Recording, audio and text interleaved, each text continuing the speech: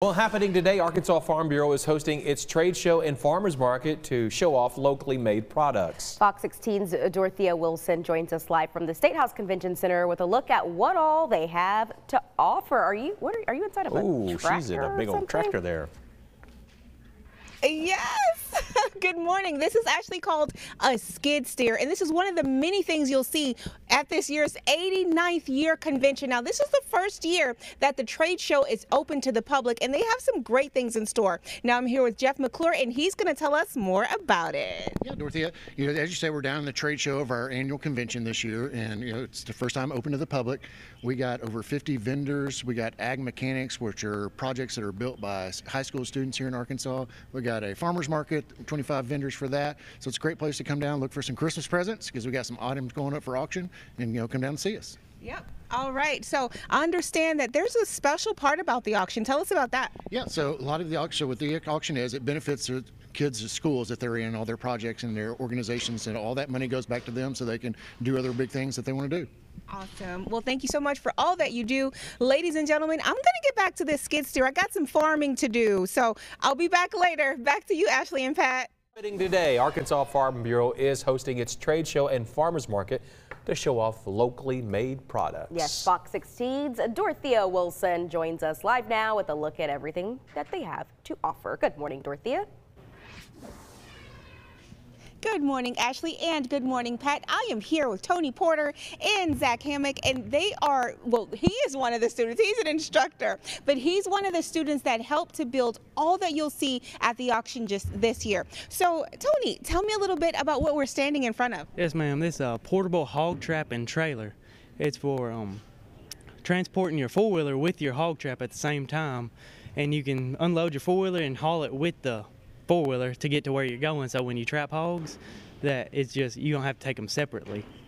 And it's a individual panel, so you can just drop it and pin it together. Easy to use, anybody can do it. It's just, that's about it. Awesome, awesome. So how does it feel to have built this and it's going out for auction? It feels amazing. I'm glad Farm Bureau gave us this opportunity. Very happy. Awesome. And so to you, sir, tell us, how important is it for events like this and having the children involved? In particular for farmers, especially in our county, Calhoun County, where we're from. Wild hogs are very bad and detrimental to the farmers' croplands and their pastures. And this trap right here is just another tool that they can use to save millions of dollars across the state.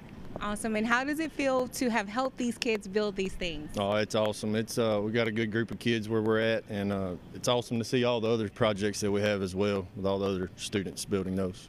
Absolutely. He's a tall one, isn't he? All right. Well, ladies and gentlemen, there are lots more things to see when you come out here to the convention this year, because this is the first year that it's actually open to the public. So you should stop by. All right. Ashley, Pat, back to you. Happening today, Arkansas Farm Bureau is hosting its trade show and farmers market to show off locally made products. Fox 16's Dorothea Wilson joins us live now from the Statehouse Convention Center with a look at everything they have to offer. Dorothea?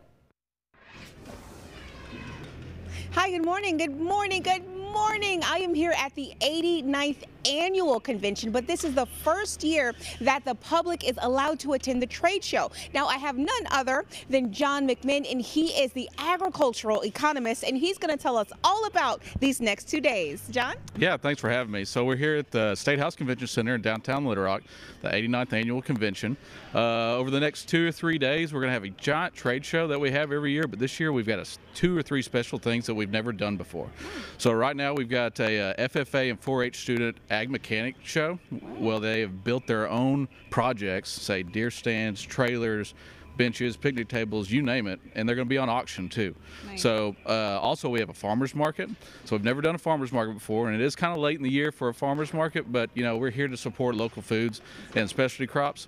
Those vendors will be here for the next 2 days.